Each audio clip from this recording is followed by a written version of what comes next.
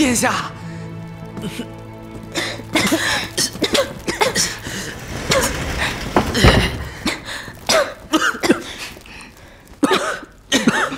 殿下，这一摊害死小奴了。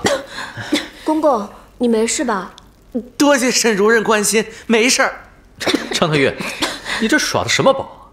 我，殿下，不怪张公公，给我们的就是这种炭。小姐嫌呛，才宁愿冻着也不肯烧的。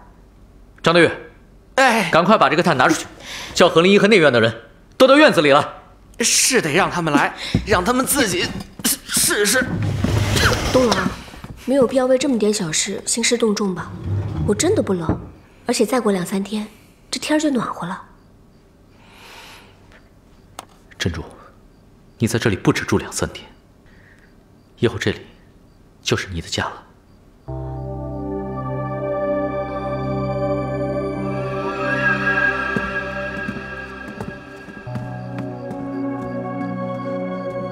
珍珠，你坐着，只管看就好。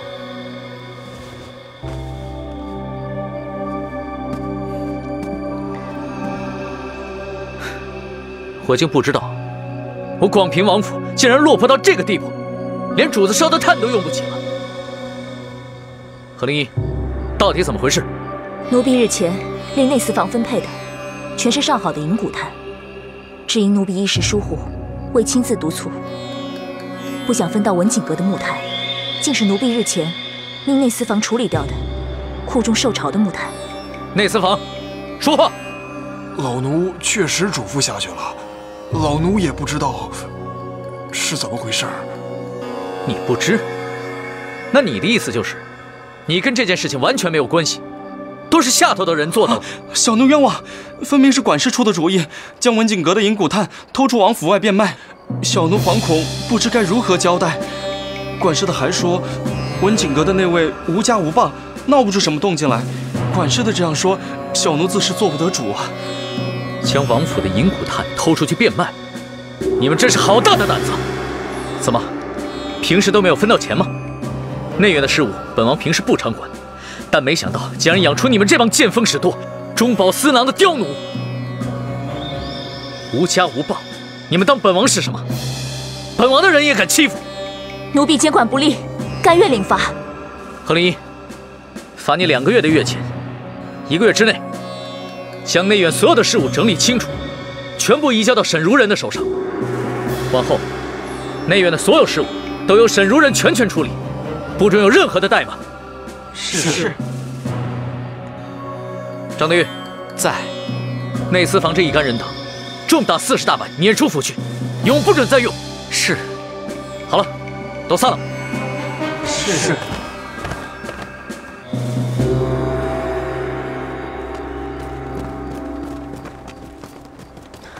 东郎，打理内院事务的事情还是算了吧。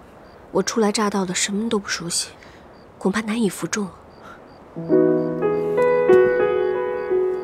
珍珠，不如慢慢来就好了。反正以后府上的事务，早晚都要交到你手上，别怕压不住他们。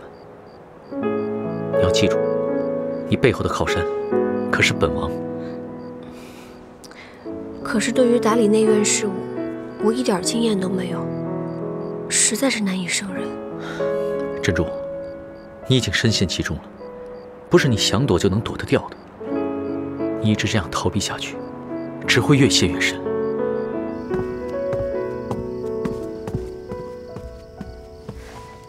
夫人，殿下说要让这位人……你说什么？殿下居然让沈珍珠打理内院事务！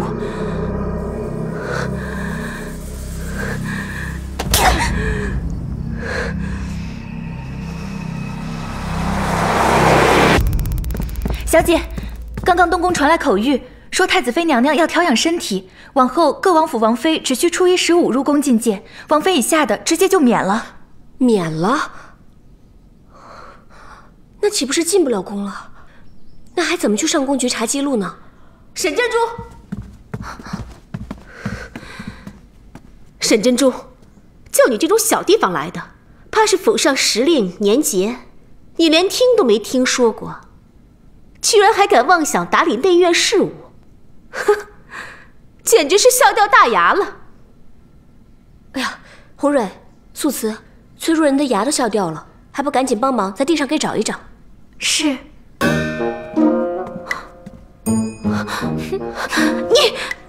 你沈珍珠，我告诉你，你别进就不吃吃罚酒，居然敢这么嚣张！哟，你们这儿这么热闹？殿下，平儿听说殿下想让沈如人打理内院事务，想着过来看看有什么能帮得上忙的。可是，谁知沈如人嫌妾身多管闲事，居然还让下人羞辱平儿。沈如人，可确有此事？奴婢请殿下责罚。你们又怎么了？殿下，崔如人说我家夫人让他笑掉了大牙，恕奴婢愚笨，没能帮崔如人在地上找到他的牙。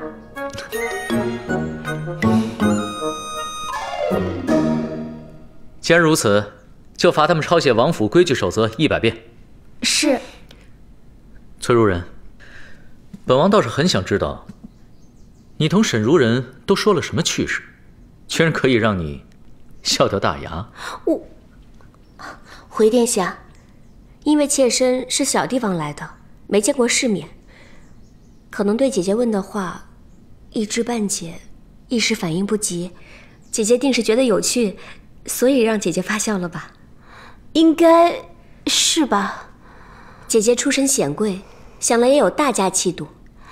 妹妹不会说话，还望姐姐多多包涵原谅。崔如人，沈如人都这么诚心道歉了，你看如何呢？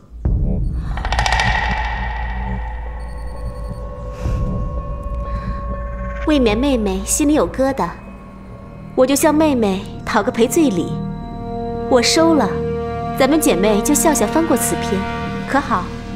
自然是好，只是不知道姐姐可有什么喜欢的？我瞧见妹妹这只玉镯，很是喜欢，不知妹妹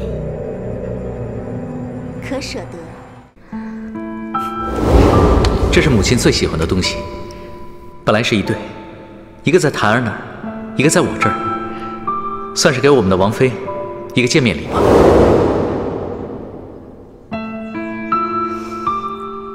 殿下，我看妹妹根本不是诚心与我修好啊。怎么会呢？姐姐，只是这玉镯一时半会儿很难摘下来，妹妹一会儿想法子取下来，再亲自送到你那儿去。既然沈如人愿拱手相让，那此事就结了吧。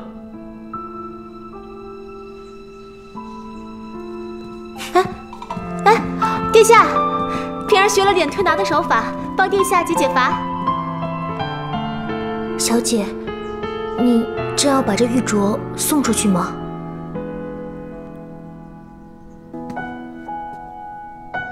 入春湿气重，我给殿下做了点药膳。不用了，我不想吃了，你给别人喝吧。可这是专门为殿下做的呀。你不是一向都很大方吗？别人想要什么，你都可以送给他的。殿下，东郎，你就尝尝吧。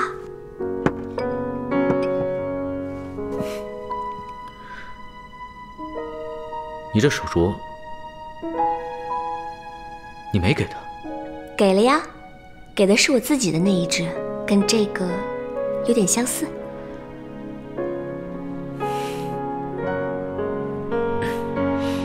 珍珠，你可知道，崔彩萍可不是好糊弄的。我没糊弄啊，她当时要的就是我手上那一只，我给她的也是那一只啊。若是崔如人怪罪我弄错了，那东郎你可要为我作证啊。我可算是知道了，你身边这两个精怪的丫头，原来都是被你教出来的。珍珠，你以后要对付的，可不只是崔彩萍一个人。我上次跟你说的，你都想清楚了。来，东郎先尝尝。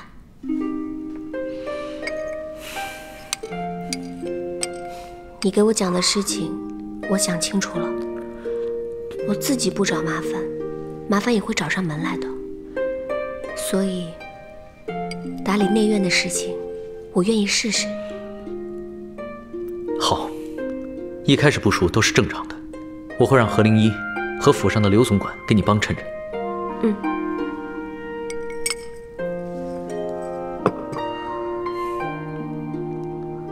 怎么了？你有什么事要说吗？上次太子妃娘娘免了入宫觐见，那我以后还有机会进宫吗？有寿诞或者节庆的时候都是可以的。过几个月就是贵妃的寿辰了，到时候你自然是要跟我一起进宫的。还要再过几个月啊？怎么，你想要进宫啊？去那里干什么呢？你不觉得在里面憋闷不自在吗？要不，我带你去集市逛逛。